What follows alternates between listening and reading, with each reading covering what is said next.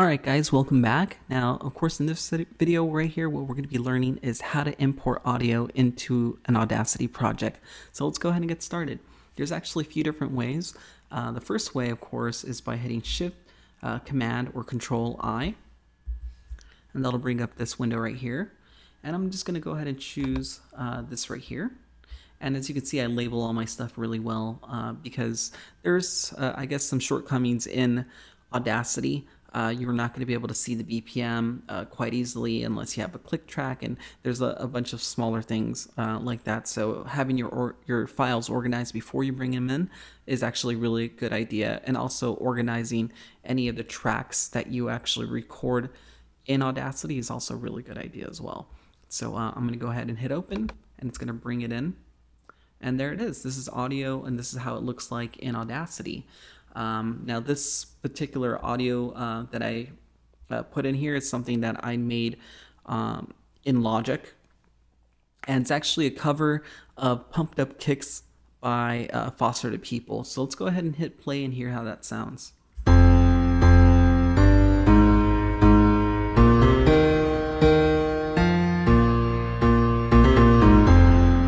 So we're all pretty familiar with the song. Now let's go ahead and use the second option and bringing in a file or some audio into Audacity. Now the second way is by going to the very top of the program right here where it says File, and going to Import and then Audio. And there's also different information that you can bring in there, but for this example we're going to go ahead and select Audio.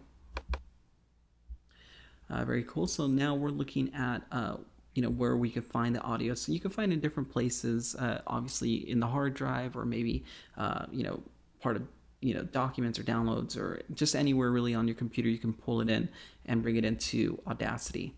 In this case it's just on my desktop. So let's go ahead and select the file, and I'll hit open,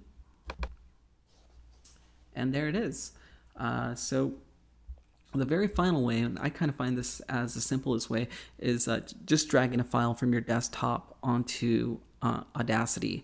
And what's great about it is that you could just drag it in and it'll automatically create a new track and place that piece of audio that you're dragging in into the very beginning of your arrangement. So let's go ahead and do that. I'm going to move this aside a little bit, and I'll just bring in actually, let's take a look at I'll bring in this one right here. That's fine. And you could even throw it in there and it'll just create a track, so it doesn't really matter where you place it. And there it is. Let's go ahead and hit play and hear how it sounds.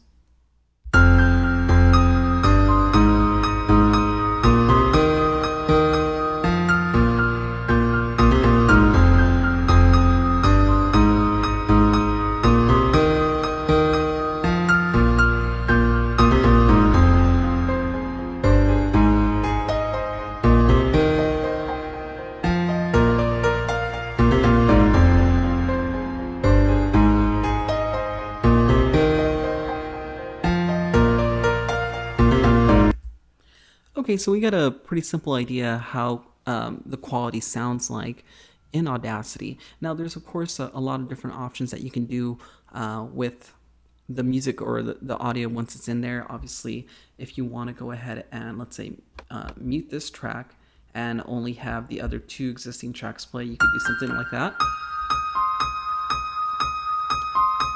Or you could obviously turn the volume up, turn the volume, up or down, anything you want right there. You could even adjust the panning, so you can have it to either the center, the left, the right, and that's pretty self-explanatory right there. If you want, you can start, once you have audio in there, you can use these tools. So for example, if I wanted to select a specific area and delete it, I could. So let's go ahead and do that. I selected this area and I'm just going to hit delete, and now it's gone. It's really that simple. Different options right here, like this is the envelope right here. So if I want to raise or lower volume, I could do that right here as well. Pretty simple. I could take a closer look at the audio by using a magnifying glass.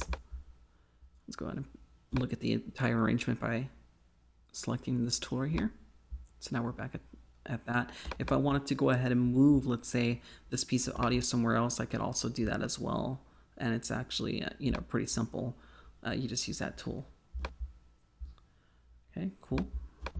And that's pretty much it. Now in the next video, what we're going to do is we're going to go ahead and take a look at some of these effects right here, hear how they sound, and talk a little bit about each effect. So of course, I'll catch you guys in the next one.